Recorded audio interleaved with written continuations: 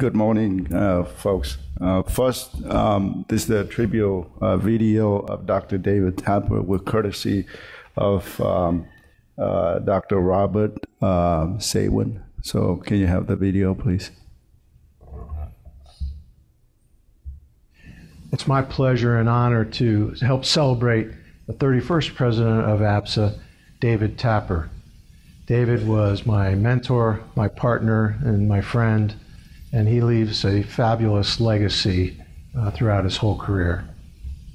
David's career is inextricably linked to other past presidents of APSA. As a young medical student in 1969, he did a rotation at the DC National Children's Hospital, thinking he wanted to be a pediatric orthopedic surgeon, and there he was fortuitously exposed to Judson Randolph. Dr. Randolph saw the talent in this young man and convinced David that he should become a pediatric surgeon.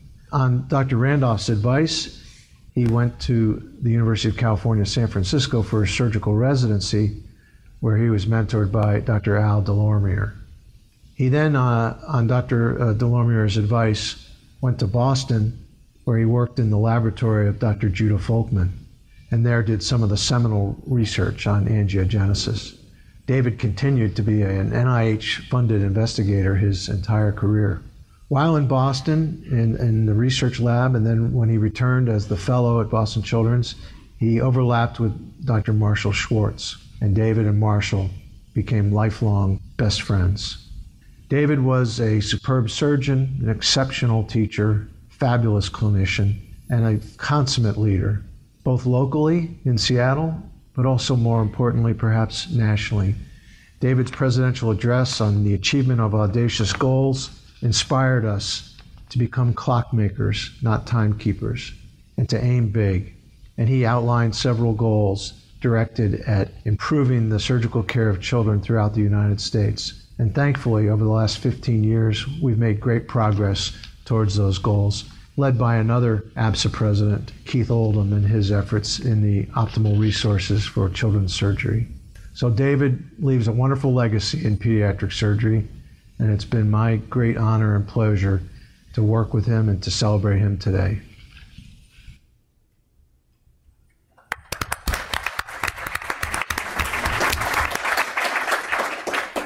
Just a bit of a reminder, this next presentation will be graded, so please fill out your evaluations at the evening during the president banquet. It will be awarded to the winner, so it's very important that we all fill out the survey. So the first presentation will be Small Surgery, Big Smile, Reducing Sedation Through Virtual Reality, to be presented by Dr. Julia Chandler. Hi, good morning. My name is Julia Chandler from Stanford University. Thank you so much for the opportunity to present. Today I'm going to be talking about our process of using virtual reality to reduce the need for sedation in minor surgical procedures. We have no financial disclosures. Child fear and anxiety often necessitates the use of anesthesia for simple diagnostic and therapeutic procedures. However, there's risks of anesthesia, especially when it's being performed outside of the operating room, and so we're trying to reduce its use as much as possible. Prior research has shown that increased cognitive load can decrease pain-related cerebral activation, suggesting that distraction techniques might be helpful for reducing pain during procedures. Other distraction techniques have been studied, but virtual reality has only recently become available for use in the clinical setting.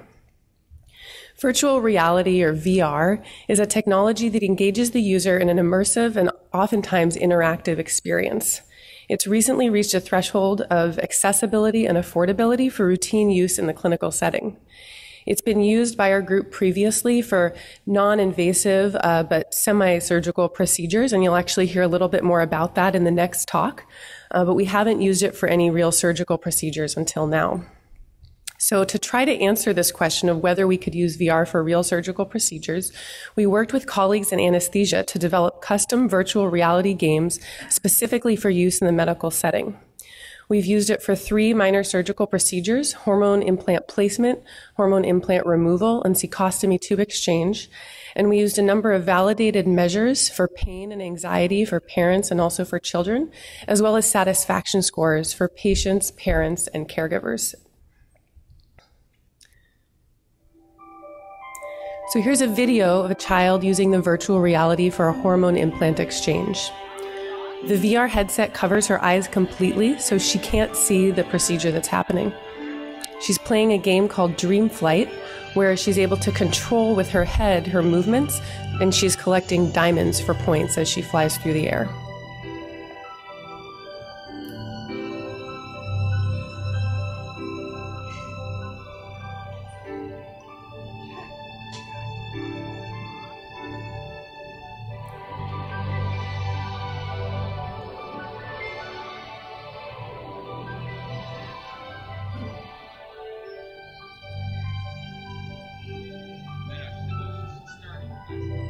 There are also some provider-controlled features so that the game can increase distraction during times of the procedure that are expected to be more painful.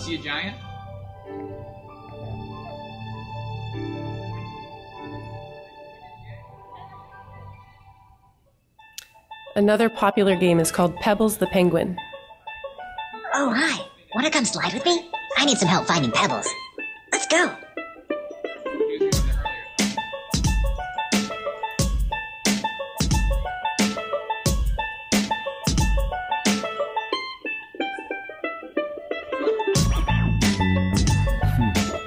Notably, as these games are designed for use in the medical setting, there's a no-fail state, meaning that the game continues on indefinitely until the procedure is over.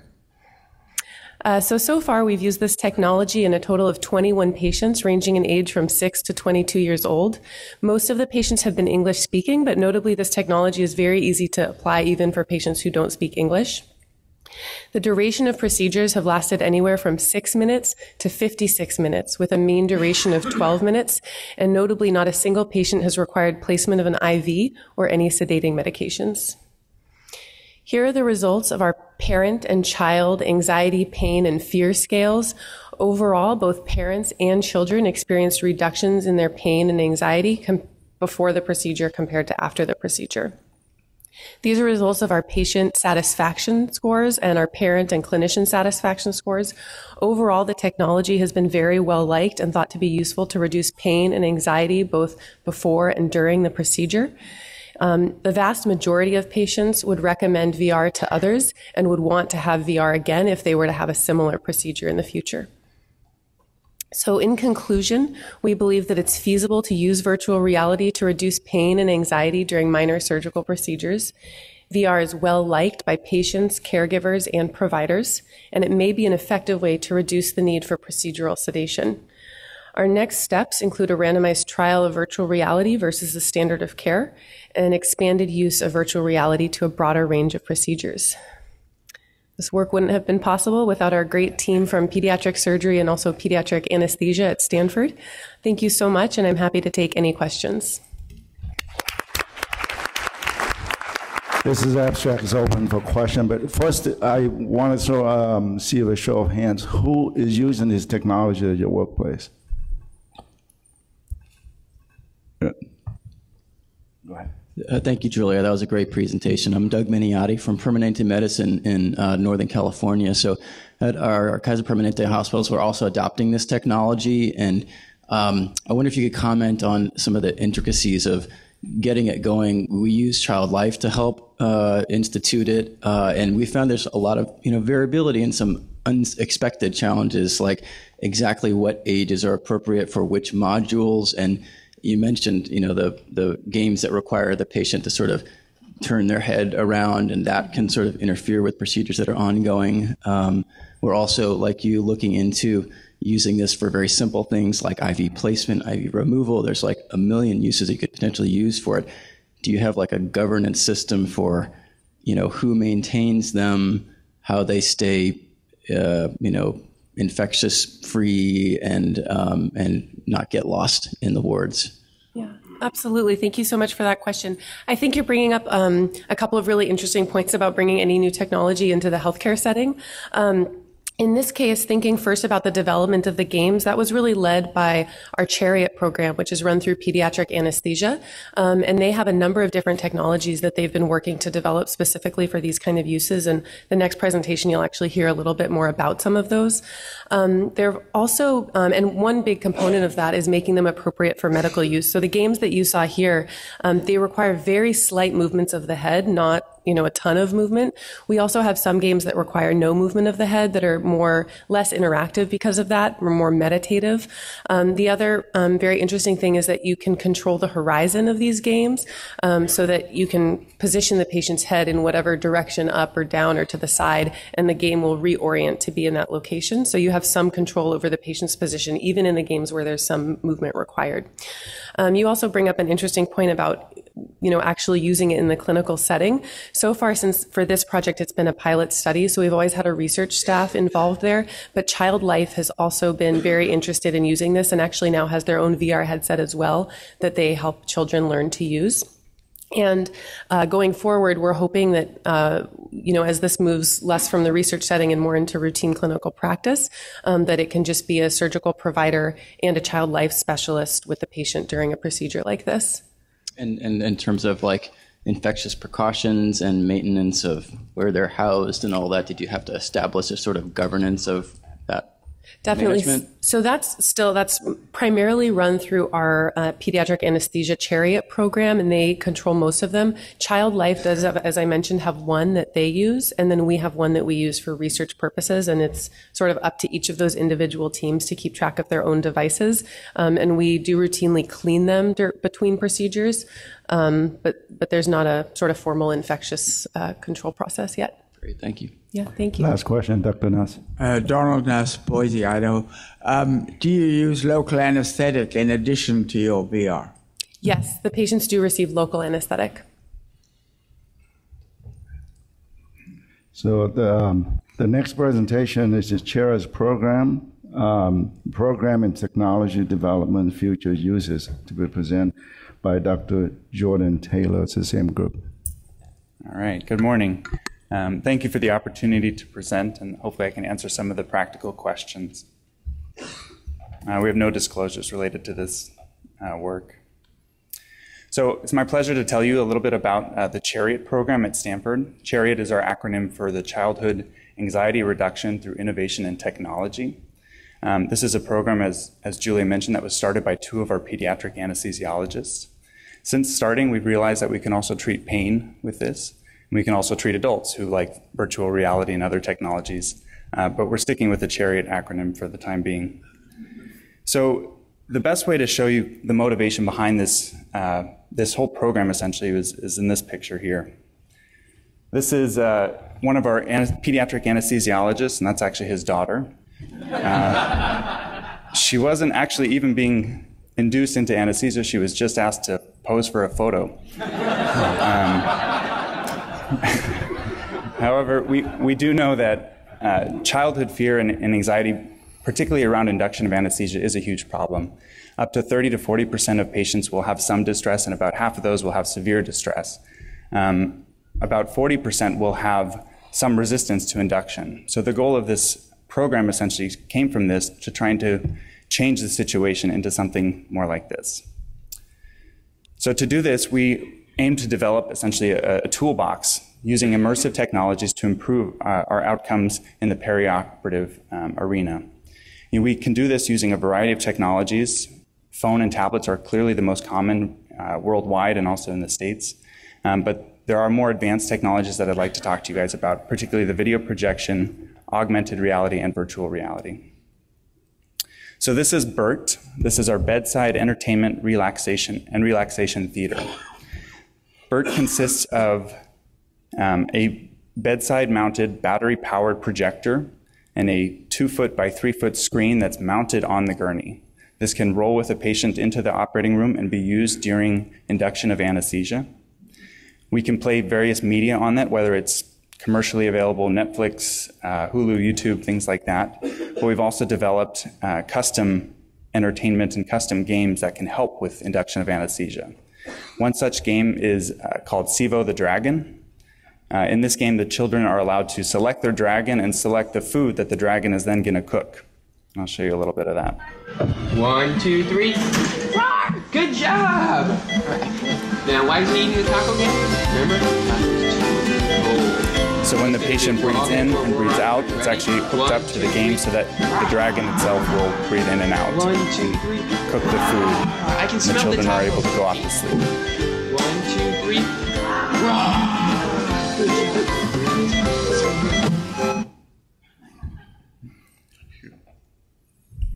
So since implementing this, we found it to be very successful, both in terms of just patient and parent satisfaction, as well as, more importantly for us, looking at our midazolam use preoperatively. In the quarter before implementing and after implementing, we reduced our midazolam use from 33% of patients to 14%. The next technology is augmented reality, and this is probably a little bit less known than virtual reality. This is a system where you can superimpose visual information on the actual environment without limiting the patient's or the user's field of view. This is perfect for the kids that want to see what's going on but do want some distraction. We've been able to use this in various procedures, including blood draws, IV placement, port access, dressing changes. So the story I want to tell you about this one is AJ. AJ is an 11-year-old boy who has autism. He had to have a surgical procedure, but given his size, he has a BMI of about 57. Gas induction was not an option, but he did have a pretty significant needle phobia. So this is demonstrating how he was able to use augmented reality to have an IV placed. Hi, I'm Jenny. Hi.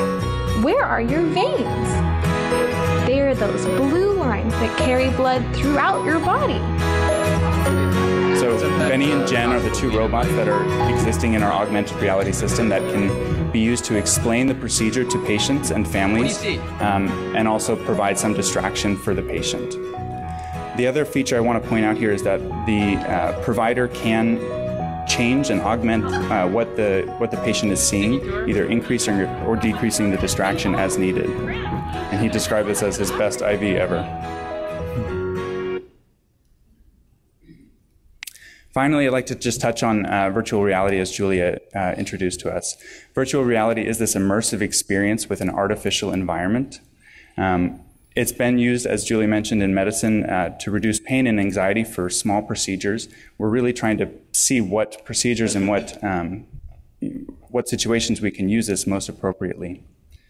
So these are a few of the games that we've developed, and as Julia mentioned, these games are designed for the medical field.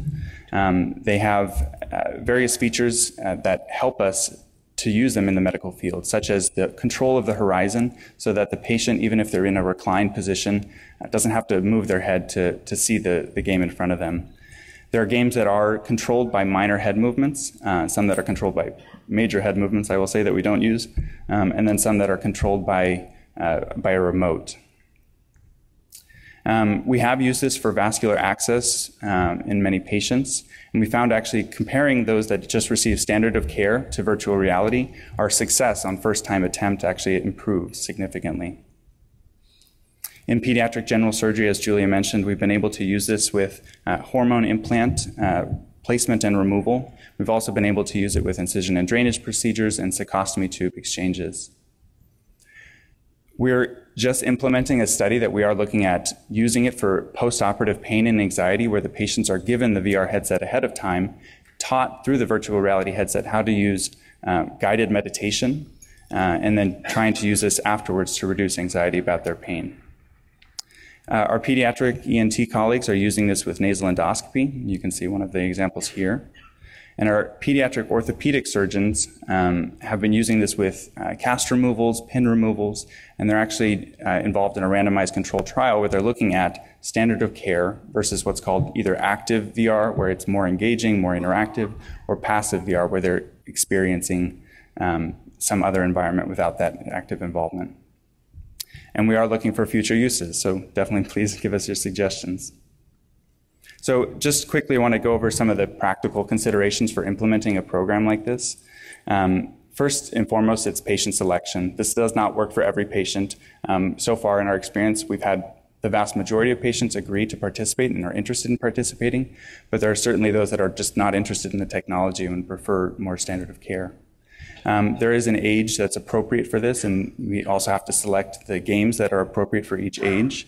And then I will say that there are certain contraindications, such as headaches, migraines, motion sickness, things of that nature that will prevent kids from being able to use this successfully. We have to consider how long the procedure is going to be, what's the positioning of the patient, and location as well. Thus far, we've been doing this in the operating room, but there's no reason that this has to be done in that location. We're working on translating this more to either a clinic setting or to a less resource-heavy area in the hospital. I will say, as a tip, if you're starting this, do not let the kids play with this for too long because they will get bored with it. So we've learned that you have to limit their exposure preoperatively so that they're a little bit more engaged during the procedure. As brought up in one of the questions, cleaning, charging, all of these practical considerations have to be considered ahead of time.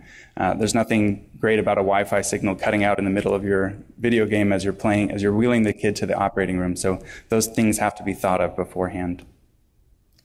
A little bit on the technology, as I mentioned, there's the spectrum of immersivity. We tend to use what's minimum required, essentially. If the kid will be okay with a phone or a tablet, there's not necessarily the need to use the full virtual reality headset. When we're designing these games, we do have to think about various principles, such as do no harm. We want these games to be interactive and fun. We don't want any violence in the games. As Julia mentioned, they're non-fail states so that they can continue on as long as the procedure is going. One thing I will point out is this provider ability to change what's being done in the game. This is something we call groovy mode. I'll show you here. Let's do groovy mode again. If we could turn the volume up there. Yep. So this kid really did enjoy our groovy mode. You can see the provider tapped on the side, and this increases the amount of visual information. And front flip. he did a front flip, yeah. Visual information that they're able to receive. Finally, I will say this is a multidisciplinary team. It takes quite a few specialties and people to get this program going, but it is important to figure out who's the essential people to be in the room for this. And lastly, this isn't a technology that we would say you can give to the child and leave alone. It does require some coaching. Child Life has been incredible about re-engaging these patients when their distraction is not enough to take them away from the procedure that's happening. So they're able to re-engage, reorient the patient back into that virtual reality experience. And I think the last point is just patient safety always has to be paramount, that we're always considering if this is not working for the child, if something's not going smoothly with the procedure, we have to have a plan B in place. So with that, I'd like to thank the departments of anesthesia and pediatric surgery. There is quite a bit of funding that's gone to the Chariot program to help get all of this started, and I'm happy to take any questions. Thanks, Jordan. We're going to move on to the next abstract. So the next presentation is abstract S67. It's ultrasound-guided inguinal hernia repair, presented by Dr. Marcus Jogo from Mott Children's Hospital, University of Michigan, and this is a graded abstract. Hi, guys. Thanks a lot for having me here and allowing me to do this, to tell you about this procedure. I don't have any disclosures. So this is a new thing that we've been doing for about a year and a half. The first thing I'm just going to go over the anatomy, the technique, and then the preliminary outcomes of this feasibility study that we've been doing.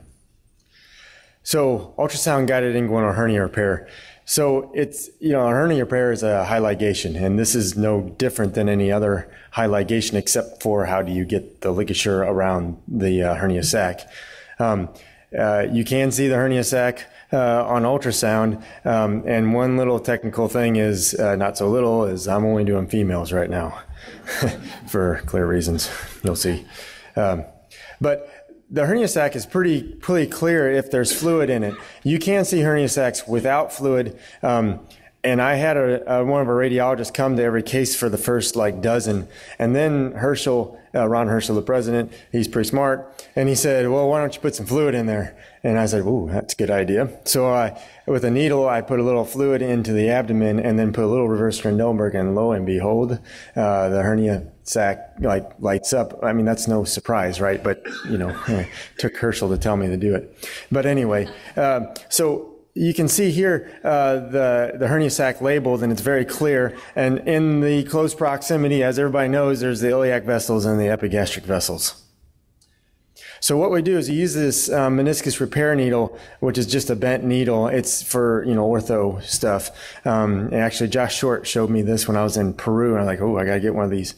And what you do is, a little cartoon over here is you take the needle, you go through the skin, you go underneath the hernia sac, and then out the skin on the other side. And then you pass a suture through, very similar to that epigastric hernia for those of you who've seen it, saw the last session. But you then pass the suture through the needle, take the needle out, leaving the suture in place, and then pass the needle through again, only this time going above the hernia sac and then out the same hole on the skin. Then you take the suture, you pass it through the needle that's already through there, and then you get this loop and you pull, and it comes on down, and then you tie it down, and it ligates the hernia sac, which is it works pretty darn good.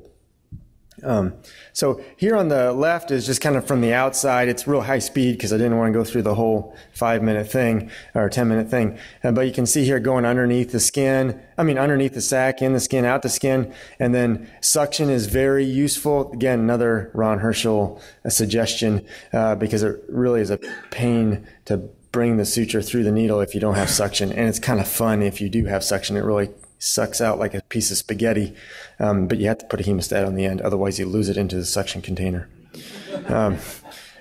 Anyway, here's going on top of the sac, coming through the same holes, and then passing the suture again, and then pulling on the two tails here. You can see there it is, and now you have a ligation of the sac.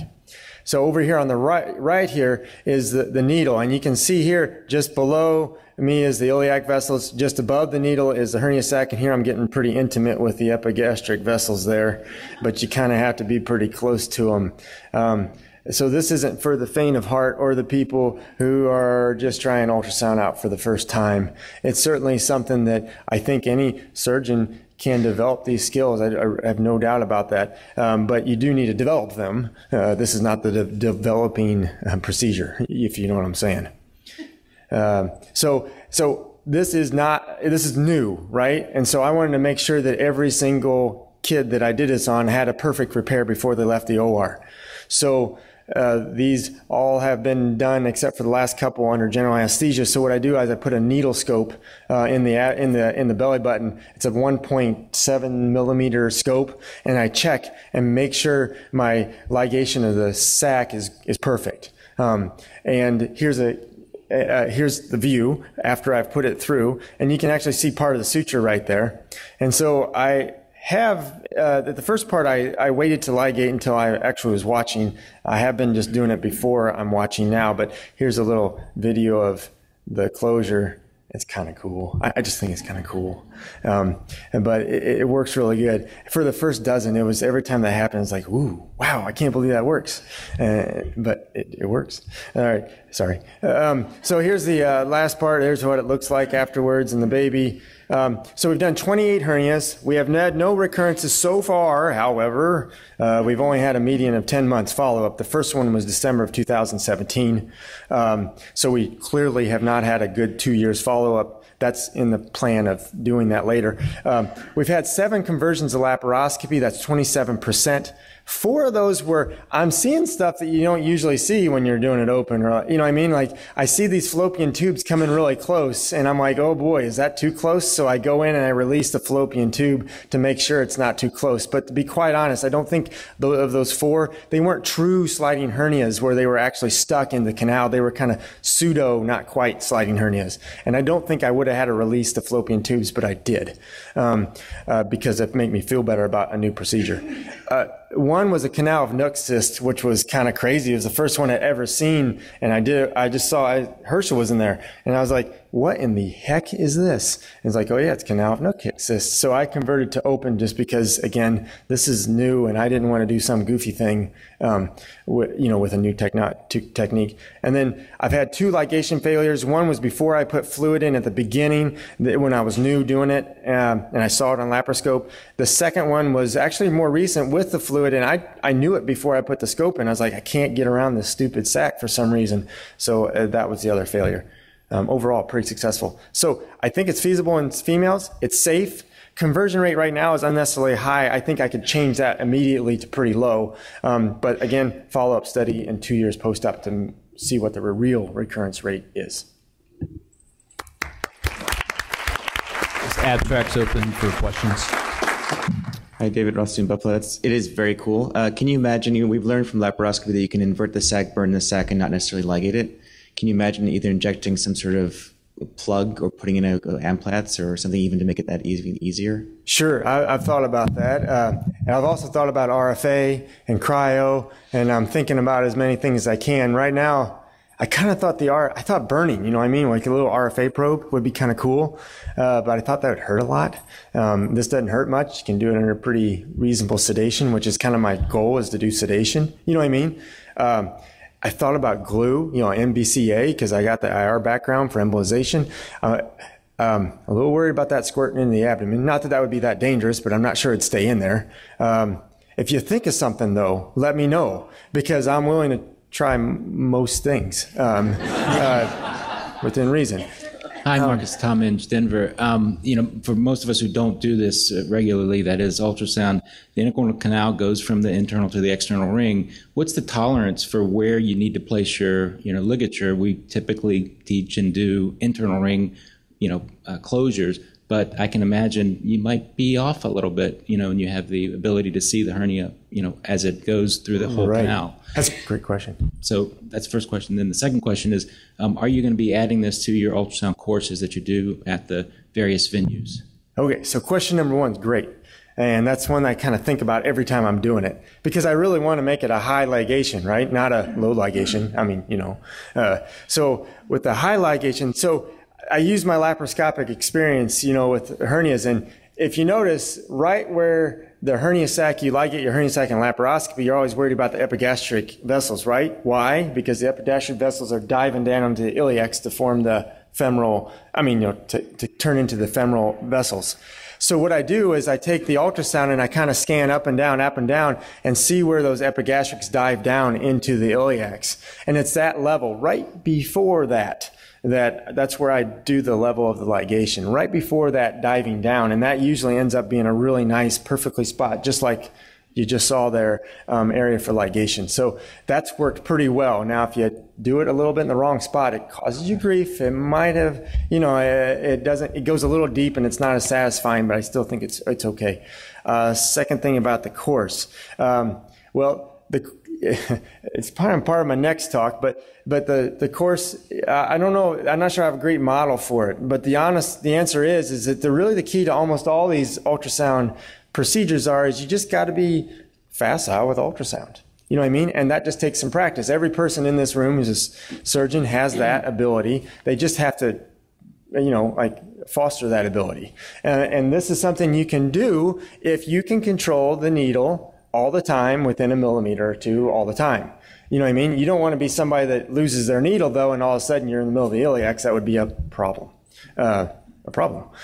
Lose style points for that. So the answer is, in a way, secondarily, yes, the course can do that, but it's really, the course can't bring you to inguinal hernias right away. You have to put in the time to learn it. Next question. Nathan Novotny, Royal Oak, Michigan. So I have a couple questions. One is, have you ever, that you know of, violated the peritoneum? As you know, the bowel is right next to it, and we're considering starting this as well at Beaumont, and our concern is that we'd put the needle into the bowel or somehow injure the bowel. And the other is, we were considering using a solid needle, and even with that, we were concerned about introducing air into the tract and then losing visualization on ultrasound. You're using hollow needle, and I was just wondering if you could talk about how much air you've seen introduced, and once you once you make a hole in the skin? So it's a great question. So this isn't really my first rodeo. It's not the first bull I try to ride with this one. So I've tried it in the past with a curved needle, and I have failed because I just can't get a probe that's small enough and linear enough and high frequency enough to get out of the way of the needle to get good visualization. So I nixed that a long time ago. I just gave up on that. Maybe if you used a huge needle, maybe it'd be okay. I don't know, but I just didn't have luck with that. As far as air, I haven't had an issue with air, but I had this great idea that if I went up real close to the sac and injected saline, I could light it all up and really show the sac real beautiful by injecting sub-Q saline. That did not work. All right? That just destroyed all the anatomy that I could tell, and I was like, oh, heck, I just ruined this. So that didn't work, so don't do that. As far as introducing air in other ways, I also have... I don't hate to admit this, in my great surgical skill, I've broken a couple of sutures and had to redo these because I get nervous that I haven't got because I'm not looking at it. I feel like I need to push it a little harder to make sure that I got it tight, you know what I mean, kind of thing. And I've busted a bunch of, 3 times busted 2 O's. That's pathetic, right? But nevertheless, that's what I've done. And I've actually gone to an O so that I don't do that anymore. But even in those, with the potential introduction of air, I haven't had any issues doing it actually a second time after I've broken the stitch. And violation of the for the sake of time, we're going to move on. Okay. So the next presentation actually will be once again by Marcus Jarboe, and it's innovative uses for ultrasound and pediatric surgery. Well, thanks again for letting me do this one. Hopefully you're not tired of me yet. Here we go. No disclosures still. So ultrasound. So Sean asked me to do innovative use of ultrasound. And it's kind of interesting because innovation pretends new, right? And ultrasound's old. However, there's a lot of new ways you can use it, and there's also, ultrasound's not what it used to be. So the image quality is a heck of a lot better than it used to be. The machines are a lot cheaper, and the probes are a lot better. So you can do a lot of things that you couldn't do before. And there's a lot of techniques that just weren't out there before. So this is, in a way, very innovative, but definitely not in a classical sense. So I'm going to go over a little bit about that, and then just go through a potpourri of things that you can use it for. Some are easy, some are hard, some are, in between, and some you'll think is crazy, some you'll think is useful, and some you'll think, why does he do that? It's so much harder that way, or something like that. But this is just kind of a smorgasbord. So, like I said, ultrasound is old but there's a lot of new uses, and a lot of things that I use for, and every day I use it for new things. And why? Is because I'm comfortable with ultrasound. And my partners now, who are not interventional radiology trained like I am, also are picking up the same thing all the time. And so, like the epigastric hernia repairs that were just presented at the plenary session, 4 of my partners have done those on their own. It's because they're used to using ultrasound and they've taught themselves. Learning is a problem right now because I've noticed doing the ultrasound course, there's a cohort of people who, they're in a busy practice. They've never used ultrasound. They're not comfortable with it. And although they'd really like to learn, it's just like too much of a commitment to actually train themselves in another modality at this point in their career.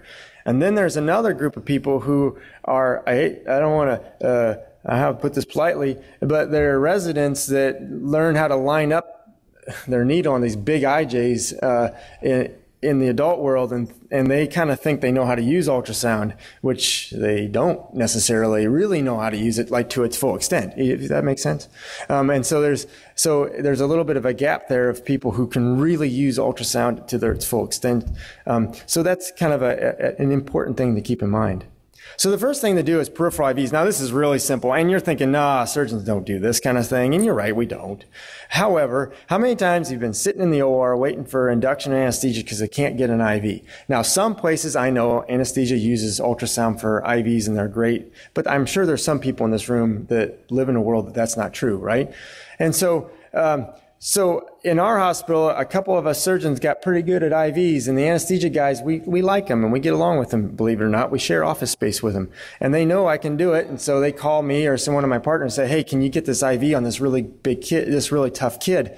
And so, we got good anesthesiologists. They're really good at Mott. But so what we do is we kind of offhand try to start looking at, okay, when you call us, how long have you been trying and how many sticks have you done already? And then you say, how long does it take us once we bring the ultrasound in, and how many sticks does it take us? And so right here it says 27 minutes, this blue bar on the right. That's how long on average the anesthesiologist had been trying and had still failed on these kids. And then the 2 minutes is how long it took us to come in and put the IV in once they called us. We were always successful 100% of the time. On these kids, they've been trying for a half an hour and had failed. And these are good anesthesiologists. The other thing is the number of sticks. 7.5 sticks on average have been done on these kids. And we came in and on average it was 1. I think I started 2 IVs on one of these kids and it increased the average to 1.1. But nevertheless, very practical, right? So that may or may not interest you. I don't know, but it's helpful and it helps kids. And some kids don't get central lines that would have got central lines when they didn't need one. They just needed an IV. Supraclavicular central access. So I put all my central lines in like this picture here on the left, right above the clavicle. For multiple reasons, it's really nice. But not only do I put my IJs in here, but it makes the subclavian accessible if you want to put it on the subclavian vein, but it also makes the innominate accessible. It also makes the SVC accessible. So it's been a very long time since I've had this guy that I said, oh, I can't get lines in. We routinely, if someone had VA ECMO with their vessels tied off on the right side, we still start off on the right side for our Broviacs because we can directly stick the innominate without any problems. And here's a video of showing that. Oh shoot, hold on. Oh, are you serious? Hey, can you play this back there, guys? Oh, there we go. Nice. Okay, here he is, the needle coming into the junction of the IJ and the subclavian vein right here. And just for fun, I think it was Pepe. I was one of our fellows. I was writing really hard and I was saying, okay, that was easy. Now put it in the SVC for me. Because that's plenty far for a line, of course. And you can see here, we're well past the innominate already. And the left innominate's coming here from the right side of the screen. And now the needle is down well into the SVC. So you can imagine how this might be handy in somebody who has a lot of occlusion. That bright spot over there on the left side of the screen, that bright line, that's the lung. So if you don't lose your needle, you'll never hit the lung because you can see where the lung is. So this is a kid that actually had a problem. See, okay, and I'm doing a DSA venography here, and you can see that contrast is going the wrong way in the IJ.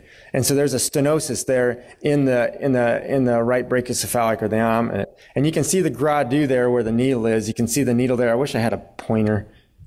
There's the needle right here. And you can see the left brachiocephalic there. And the needle is here and the tip is here. I know in this, you're thinking I made that up, but you can see it a little bit better when it's darker. And then here, the needle's clearly past it's clearly past the obstruction now because of, you can see the contrast entering the right atrium directly. So I almost got into the right atrium on this one. So that can be pretty useful, right? I mean, pretty useful on occasion. G-tubes. Now, there's actually at least 11 or 12 ways I know to put a G-tube in, but ultrasound is one way, and it's very useful a lot of the time. If you have a kid with multiple operations and you don't want to do a long lyse of adhesions, or you just like it this way because it's only one incision, it's great. Uh-oh. Hey guys, can you do this one too, just like you did? Here we go. Here's the stomach. You can see the liver. You fill it up with saline. You put a couple of T-fasteners in here. There's one T-fastener. See how you see it deploy there? Oh, it's kind of cool. Yep. And then you put a second one in. I usually put a 3, but I only show 2 here. Then you put a needle in, and then you put the Amplatz wire through there, which you can see right there. There you go. And then you put the sizer in for the low-profile G-tube right there, and then put your low-profile G-tube there, and there you are. And it's pretty cool. And you can see that it's not in the wall of the stomach because the mucosa is not tented up here. It's a nice, very nice defined area, so you know you're not in trouble.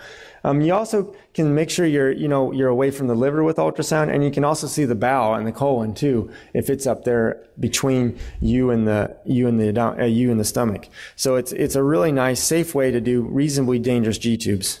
Dr. Skin, you just wrapped that up. What? Yeah, we ran out of time. Oh, I thought that was, I'm sorry. Okay. Well, anyway, here's anal sphincter Botox with a hockey stick probe. internal sphincter, external sphincter, and then you just put the needle in there. Oops, sorry, we'll go on the adhesions. You can show adhesions so you know whether you can reoperate or not on a baby with gastroschisis, for example. See on the left, the bowel is moving to the peritoneum. See on the right, it's not, it's stuck. That one on the right ended up looking like this at laparotomy, and I kind of told him it was going to look ugly. I mean, had to do it anyway, but anyway.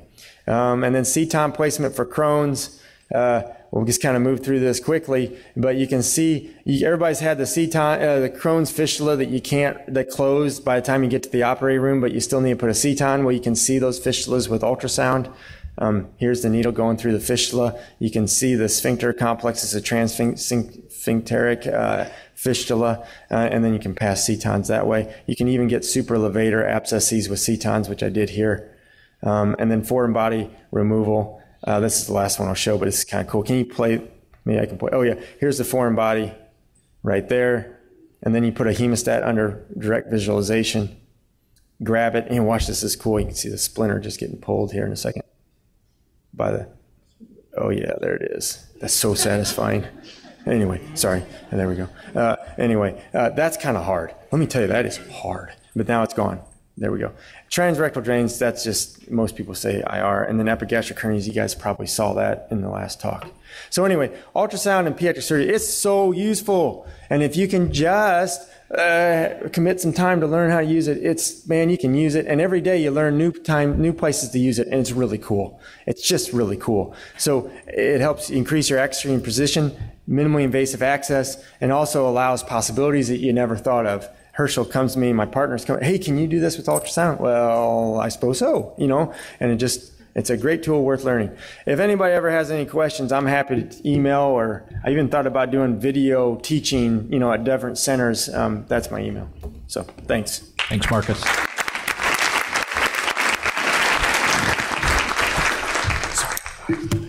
I'm Bethany Slater from the University of Chicago. For this next portion, we were going to have a panel session regarding introduction of new technology. So we'll try to leave some time for some questions at the end. I'll briefly talk about introducing new devices into the operating room. I'll just kind of skip through some of the points and just try to get to the salient ones for interest of time. And then Dr. Nam Nguyen will talk about introducing new techniques and procedures into practice. And Dr. Barnett will talk about developing a robust equipment and standards committee. So there's really been an explosion of innovation in surgery for the last 10 to 20 years, which has clearly advanced our field. But it's very important to think about the safety of the patient while introducing new techniques and new technology. So there's certainly a balance between the advancement and also the safety of the patient.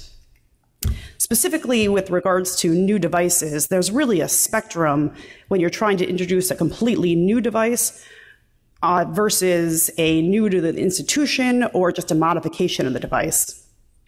So really the first important thing about trying to introduce a new device into your institution is to review the policies at that particular institution. So if it's considered a research project, you might need to go through your IRB. Many institutions have a quality assessment process, and many now require a business case or a financial analysis. So all of us are available for help with that if needed. And then you want to keep in mind if your device is FDA approved and if you're using it for that indication or an off-label use. And then certainly some device, particularly in pediatric surgery, are accessible for investigational device exemptions, which can be used for clinical trials or in the emergent setting or the compassionate use setting. And then similarly, the humanitarian device exemptions for very rare diseases, which we commonly see. In preparation for introducing a new device, you certainly want to review any safety profile or available complication data.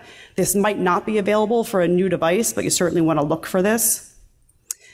In a very new device, it might be useful to use an animal model to test it first before using it for humans. If that's not available, a simulated environment such as a lab or the operating room without a patient is very helpful. And this also allows to train the team with the new device as well. If a device has been used elsewhere, it's certainly helpful to have a mentor by either going to another institution or having someone come to your hospital first. And telemedicine is a good augmentation for that as well. The Society of University Surgeons published a very nice position statement regarding the application of innovation, in which they really stress 3 different points. They really stressed having a local surgical innovations committee that can review these new devices, and they could really assess the safety profile and efficiently introduce some new technology. They stress the importance of having an informed consent, which is certainly very important to talk to the families about new devices and what alternatives there are. And then finally, they made the point of submitting new innovation to a national innovations registry, which has been done very successfully with certain devices and techniques. And that way you can really study the outcomes and learn from other people. Finally, just some other tips.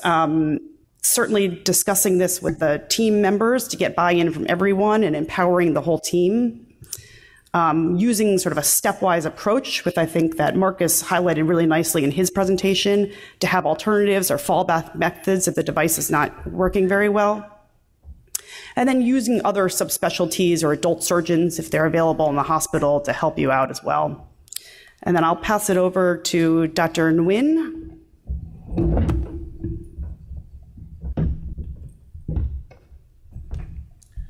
Thank you. I have nothing to disclose. So this is a very common question many of us ask. They say, I just learned a new technique and I wanted to introduce my workplace. Where do I go from here? Particularly in the era of minimally invasive surgery. Unfortunately, there is not a whole lot of standard protocols or guidelines that are available. And if you really try to do literature search, there's a very little thereof. We all know that innovation is extremely important and it served our patients well for many years. As Viskin once said, as most surgeons innovate on a daily basis, tailoring therapies and operations to the intrinsic uniqueness of every patient and their disease.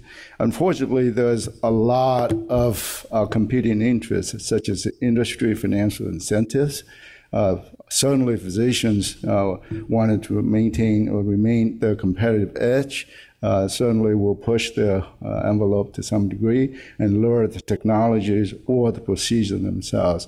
And there also hospital financial pressure. And in many cases, either patients or families will come in and demand for a certain procedure that they know or read about. We know that the importance of the innovation, but we also, unfortunately, know that uncoordinated introductions of procedure or technology leads to poor outcome. And it is very important, and it's our responsibility to balance between innovation and patient safety. We're not alone as an organization. SAGES has struggled with the same thing for many years, and as such, they formed guideline committees. And they did extensive literature research, and that there was really very little information that will provide guidance. And so they relied on leadership survey. So they sent out a survey to 35 board members, and they got 60% respond, which is 21 people have respond. And of that, among other things, they feel that as a society, it is our responsibility to disseminate information to the constituents for knowledge and hopefully narrow the knowledge gap. It is also, they pointed out the performance surgeon's responsibility to learn all those steps before introducing new technology, such as familiarize with the procedure themselves, both cognitive and hand-on training. Isolated training tend not to work. They recommended it have to be some sort of multidisciplinary, such as courses that we put in for APSA and IPEX alike. And we must disclose to the patients when consent regarding to our expertise and whatnot. And then proctorship and preceptorship is also very important, particularly the first couple of cases. And it is very important that we must maintain our outcome. Regarding to how you introduce into the new techniques to the hospital, they feel that the IOBs and the credential committee play a central role in this process. as well as the surgeon herself. So Royal College of Surgeons also issues similar recommendations, and they have a very stringent criteria, as you can say right there. We have to discuss the technique with a relevant specialist and get prior approval. So in summary, I think as an organization, the minimum we can do, though, is that we can provide the information to our constituents to narrow the knowledge gap. And also we know that it's essential to have innovation, but we must not compromise patient safety. And the surgeon's responsibility is to obtain necessary training for all the, before you introduce the new techniques. Thank you.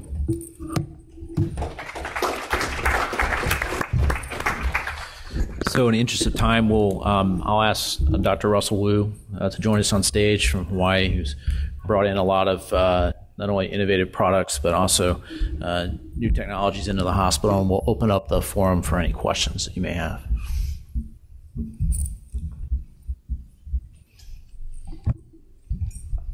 I'm sort of a legacy member of the committee, so I'll start us off with some questions, both for Dr. Nguyen and Dr. Slater.